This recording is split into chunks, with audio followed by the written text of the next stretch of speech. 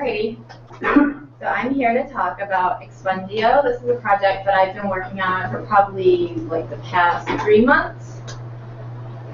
So before we get started, I'll just go over some juvenile expungement 101 because you may not all know about juvenile justice issues very intimately.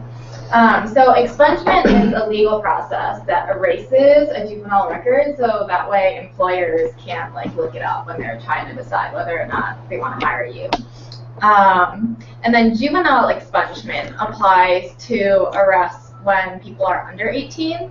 And we focus on juvenile expungement because arrests under 18 are really easy to expunge. Or they're not easy to expunge, but a lot of them are eligible to be expunged. And then expungement, so these records aren't automatically erased when you turn 18, which a lot of people think, but that's a myth. It actually requires a petition. So the burden is on the person with the record to go and apply to get their records expunged. And then expungement laws vary from state to state, so we just focus on Illinois.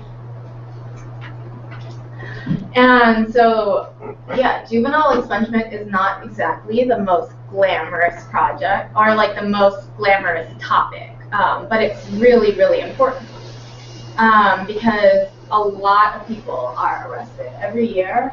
2012 was 25,000 arrests, which is a lot of people. And the thing is that very few of these arrests are actually serious crimes. So, for example, probably half of arrests, they don't even make it to court. They just get to the police station and they're like, oh, whatever, you can go. And then of the ones that make it to court, probably half of them are just dismissed because they're not that serious. And then even the ones where people are charged in court, most of those records can be expunged too. And then also, of course, most of these arrests are happening in Chicago's poor neighborhoods, so that's kind of crappy. And then juvenile records can come back to hurt people in their future because it's kind of a barrier to employment, and if you want to get a professional license, get education, get housing. So the thing that a lot of people don't know is that the vast majority of these records can be expunged. With most records not even making it to court and most records being dismissed.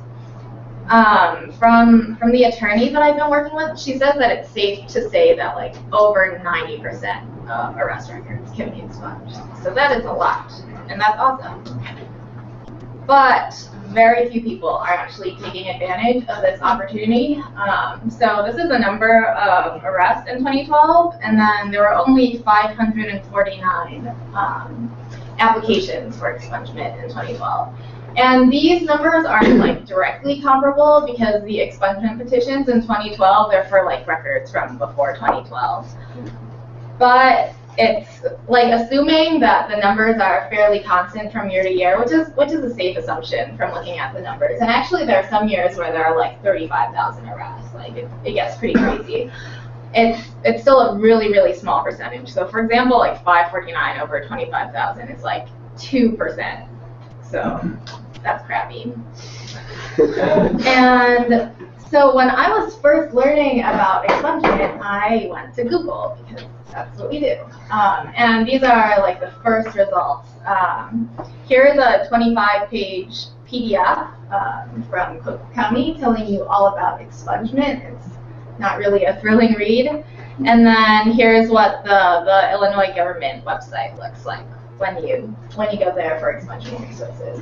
So I'd say both of these resources are extremely informative in that they contain all the information you would ever want to know about expungement.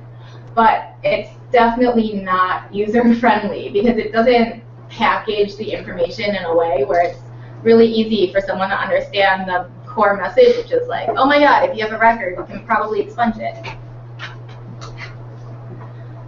So that's why we decided to make Expungio.